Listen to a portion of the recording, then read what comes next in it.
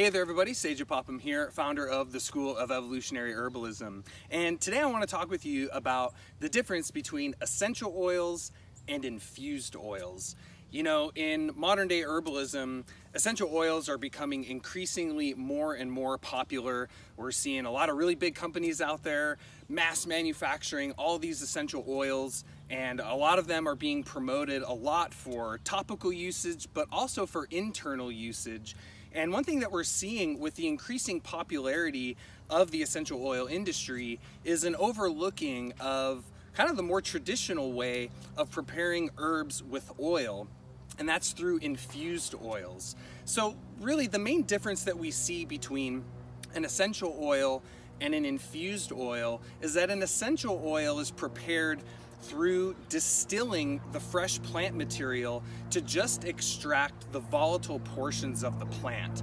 And typically, you know, most plants that contain essential oils have very small amounts of them. So you can be distilling 10, 20, 50 pounds of plant material and get, you know, maybe an ounce or two, depending on the plant, of those essential oils. Very small yield. And really from the alchemical perspective, these essential oils of plants are what we call the sulfur of the plant, or the soul of the plant. And this is one of the three core philosophical principles that we see in plants: the sulfur, the mercury, and the salt. So really from the alchemical understanding of a plant, the essential oil is really considered 1/3 of the medicinal property of the plant. And the thing about the essential oils of a plant is that really, for most of us home herbalists, we can't really prepare those ourselves. They require more involved, you know, distillation equipment, and it's a little bit more complicated to prepare your own home essential oils. But the infused oils are much more readily accessible for all herbalists to prepare. And the main difference between an essential oil and an infused oil is that with an infused oil, you're taking that plant material and you're extracting it in a carrier oil, such as olive oil or jojoba oil. And what we see with those infused oils is that we're actually drawing off a much broader spectrum of the plant's biochemical profile than just an essential oil. And what we see with the infused oils is that not only are you getting a broader spectrum of the plant's chemistry, but you're also able to extract plants that actually you can't really distill into an essential oil. I mean, two of our most popularly extracted oils into carrier oils are things like calendula and plantain, right? These are not plants that you can distill and get these essential oils out of, but when you prepare it as an infused oil, they have this incredibly profound healing benefit. And what we see with those infused oils is that they can be used both topically as well as internally much more safely than essential oils, because essential oils are so incredibly concentrated. Actually, a lot of them can be pretty unsafe for internal use. And I know this is a big area of controversy in modern herbal medicine, but what we see with those infused oils is that they have a broader spectrum of medicinal potency than just those pure distilled essential oils. And one of the practices that we see adopted from the Ayurvedic tradition, who really has pretty fine-tuned system of oil extraction of herbs, is the practice of abhyanga.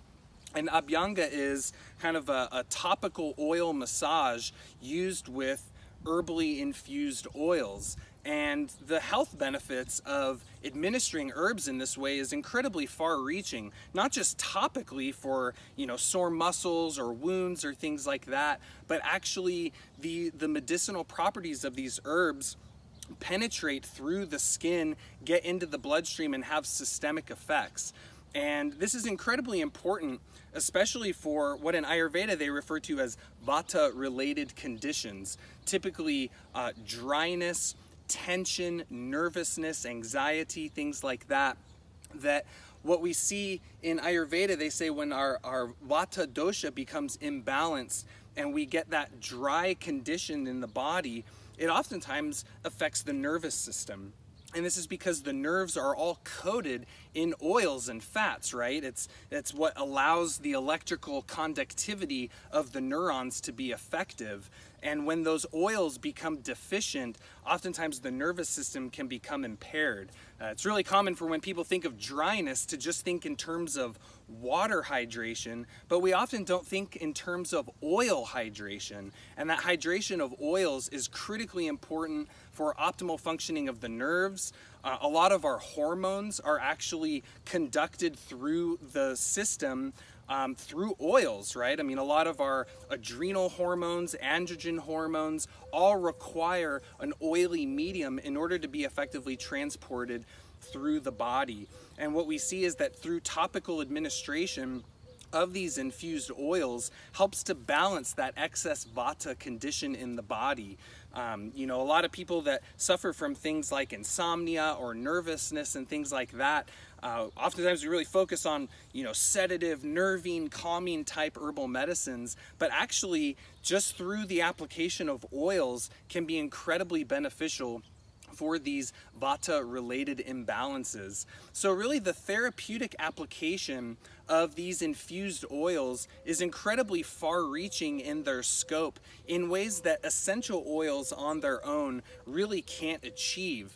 And so one of the cool things about this is that anyone can prepare an infused oil at home, right? If you've got some plants and you got a jar of olive oil in your kitchen, you can prepare these infused oils for yourself in a way that is much more approachable than having to get all this fancy distillation equipment to prepare essential oils at home. So I just wanted to take some time to talk about that difference. We get this question a lot of like, what's the difference between an essential oil and an infused oil? So I just wanted to shoot this video real quick, sharing with you what some of those differences are and how you can start to incorporate infused oils into your home medicine making practice, and really having your apothecary stocked up with some of these very potent herbal medicines that have a very broad spectrum reaching of therapeutic application. So thanks so much for tuning in with me. If you're watching this anywhere but the Evolutionary Herbalism blog, be sure to head on over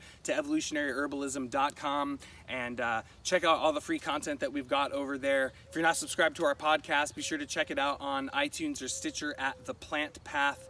And thanks so much for tuning into this episode. And until next time, take care and be well.